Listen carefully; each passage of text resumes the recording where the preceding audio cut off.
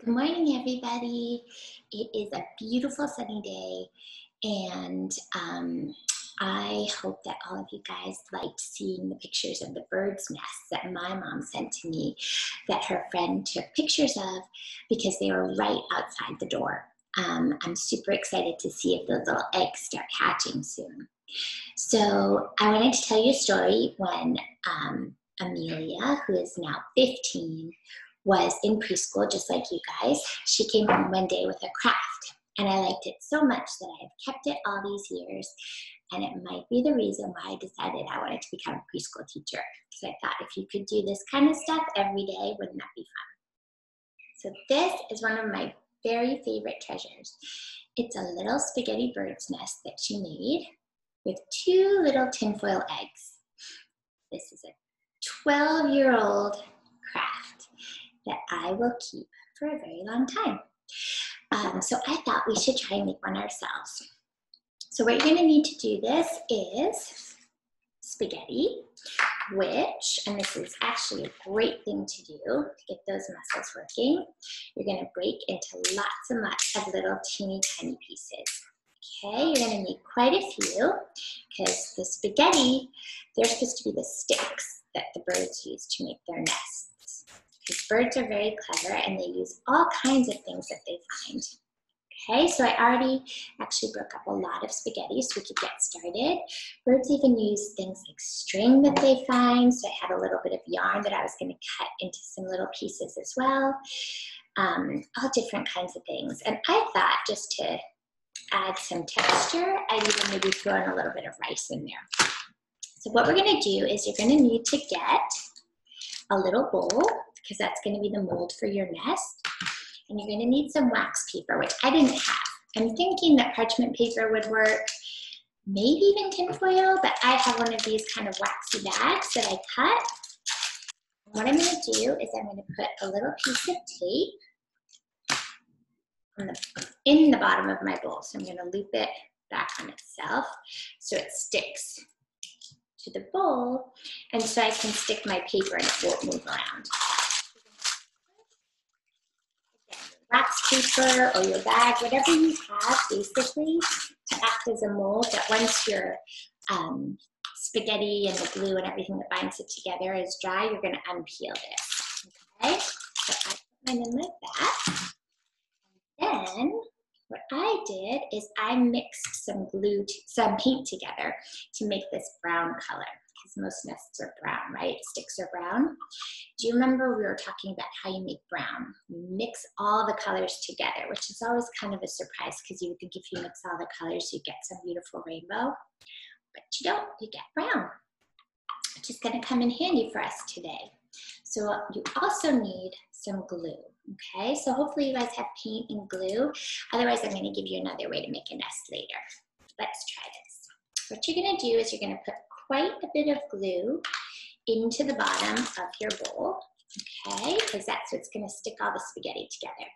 So I'm putting quite a bit in there, little pool of glue, and then I'm going to add my paint to make it brown.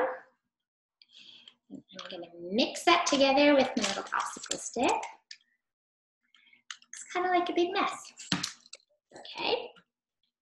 And then, I might have put in a little bit much, we'll see. What you're going to do is you're going to add your spaghetti, okay?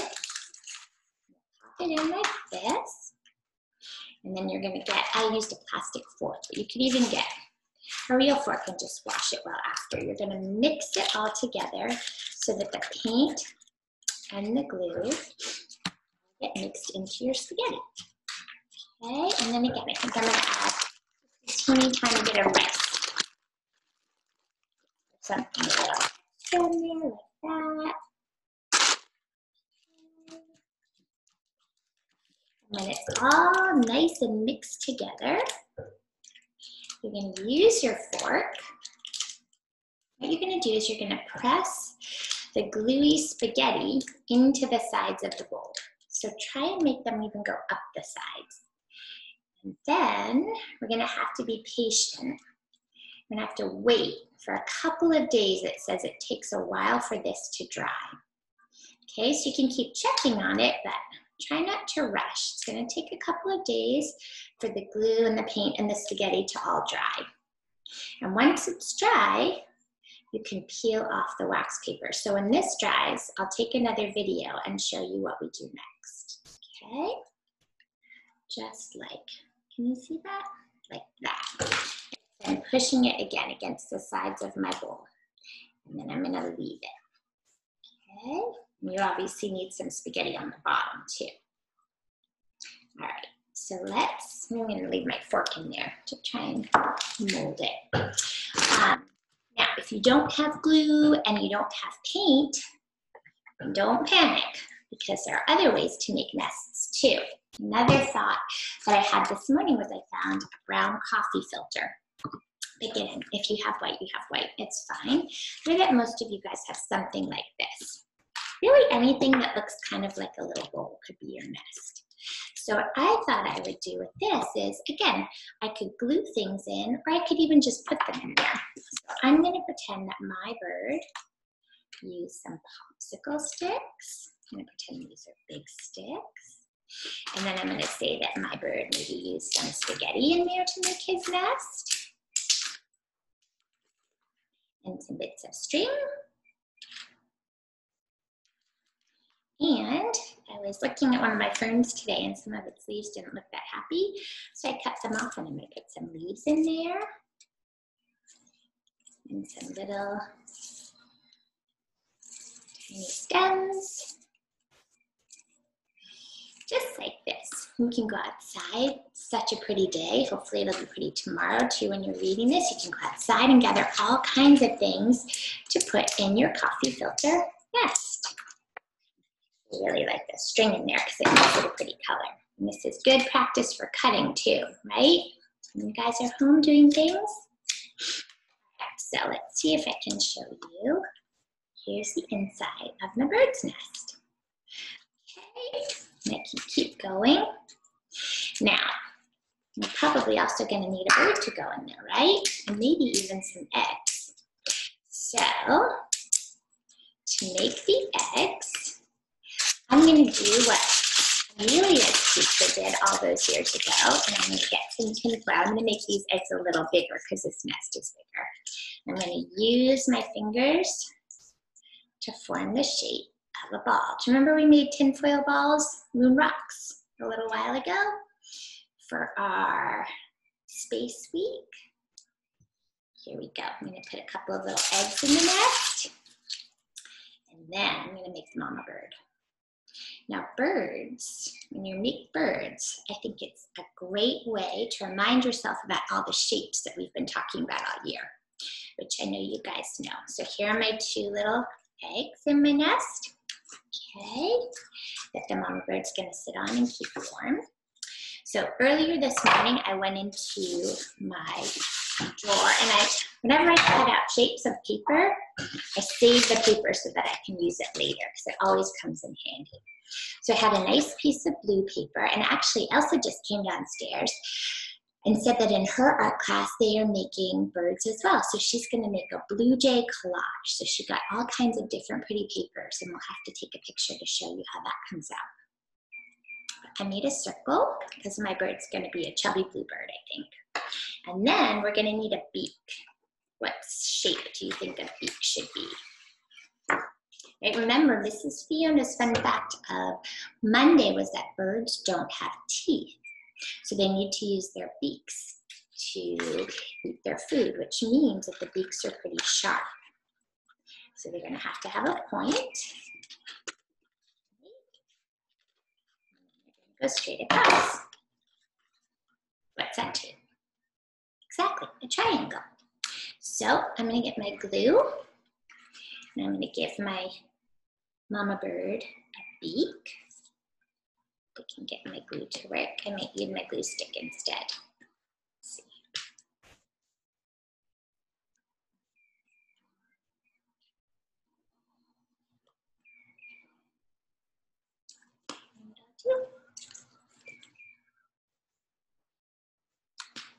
I use my popsicle stick. Okay.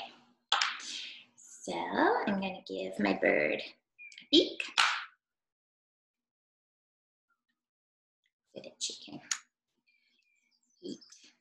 all the yummy things she likes to eat.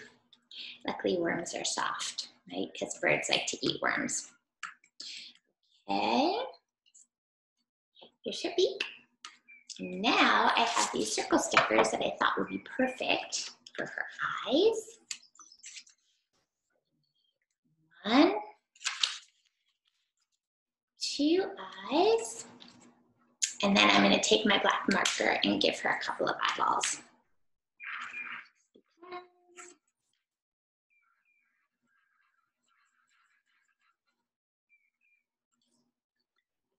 Right.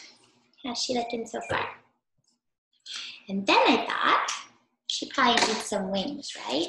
So there's lots of different ways I was thinking you could do wings for the bird. You could even take some glue, wings and feathers, and you could put a little bit of grass or some leaves that you find outside and pretend those are her feathers, right? Or you could get some string. You could make the feathers any way you want to. What I was thinking I would do is I'm going to cut this shape out with my yellow paper. It's this shape. Square, you're right. And do you remember what happens when we cut a diagonal line through the middle of a square? What does it turn into? Triangles, you got it. So I'm going to give my bird 2 yellow triangle wings. I'm going to glue them on. But again, these are your birds, so you do them any way you want. Give her another wing.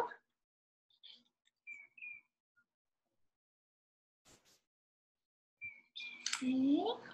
And then I might put a little bit of glue on top of her and sprinkle on some feathers. Hi. Elsa, we're making birds at school today, and I told everybody that you just came downstairs because you were in art class and you had to make a blue jay.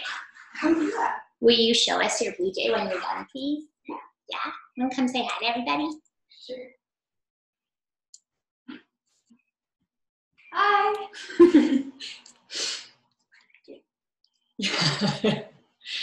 So, here's my bird that I am giving green feathers to and some triangle wings and a beak. She looks a little crazy, but that's okay. And now, I'm going to put her in her nest. And I will take a picture so that you can see it a little bit better as I leave her to dry. Okay, so you guys have fun making your birds today, and we would love, as always, to see pictures of what you come up with. All right, see you later. Bye.